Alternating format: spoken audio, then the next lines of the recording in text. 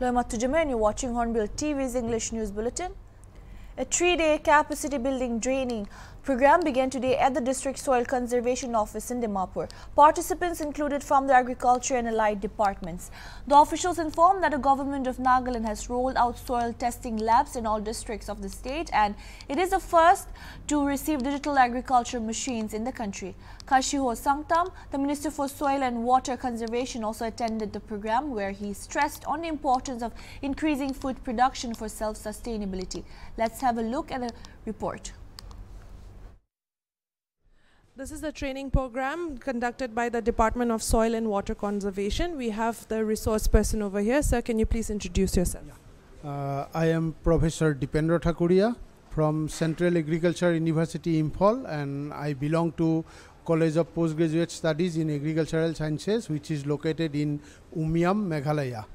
And now presently I am also associated with Government of Nagaland at the capacity of technical expert for biofertilizers and organic farming promotion in Nagaland.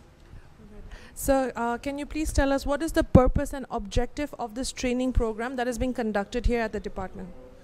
So regarding the purpose, first I would like to say that the Agriculture Production Commissioner, Government of Nagaland, and Sri Y.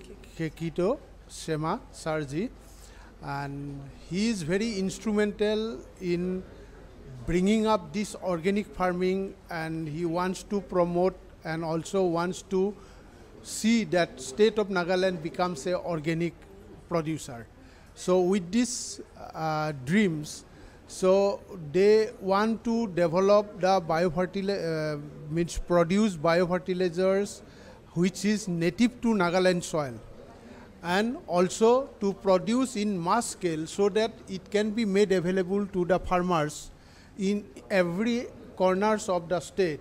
So with this mandate, so when these things were discussed, then during that time, as a technical expert, I also emphasized that we must first create the facility, and not only the facility for mass production, but with facility we need to develop the skills of the government officials who will be involved in production and maintenance of mother culture, like that biofertilizer culture, biopesticide culture.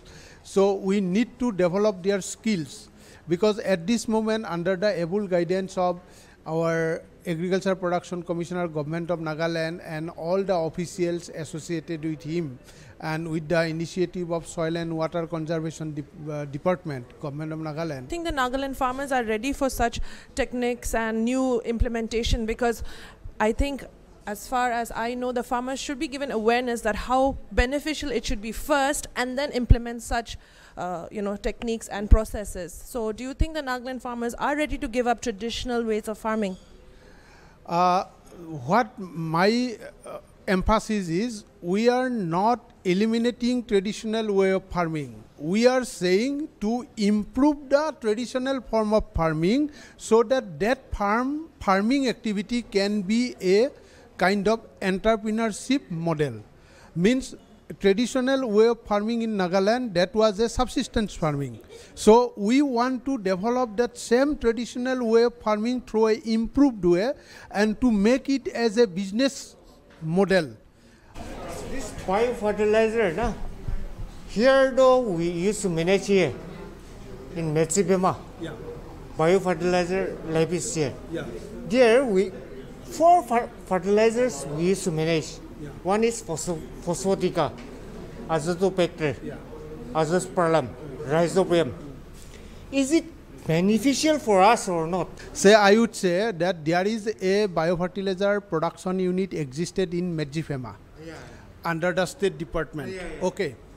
Now, the facility that was created sometimes during maybe 2000 to 2010, in between that exact year I don't know, but that is a traditional way of developing biofertilizer, and that biofertilizer, when they develop, they have it mixing the biofertilizer material with charcoal and other material. It is a solid formulation.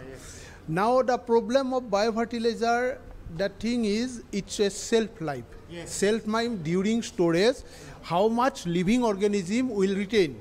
So as per quality concern, that minimum number of colony forming unit, technically I am telling, that should be 10 to the power 8 number of cells per gram of carrier material. But soil testing in Nagaland is okay, organic, but no, we have to bring soil testing something. Without soil testing, we cannot produce that. The small people, as a small people.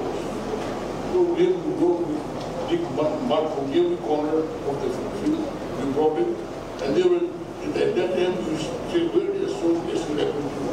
Not in Nagaland, only in the mud also. Laboratory as we have now, something in the national way.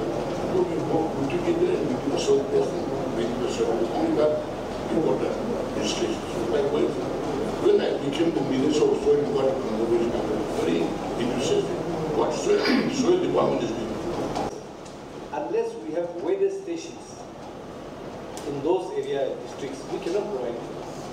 So we have 9 automatic weather stations under soil and water conservation. 1 under ICR. Madam has not done that. Madam Christy from ICR. She will be coming. Okay. So even ICR, all 10 of them were defunct. So recently, last week, IMD, Indian Meteorological Department, had restored. They have replaced all the sensors and digital data logger, batteries and all that. It starts functioning here. Kohima, Dimapur, Zibza, and Zanabad. Okay. So we'll be next month we'll be restoring all the weather stations in the remaining 6 districts, and another 6 will be installed by next month. He is just making sure and assuring that this is not a way to eradicate or eliminate the traditional farming methods in the state of Nagaland, but to improve the traditional farming methods of the farmers and also increase production and increase their livelihood. Reporter Esther with camera person Seye for Hornbill TV.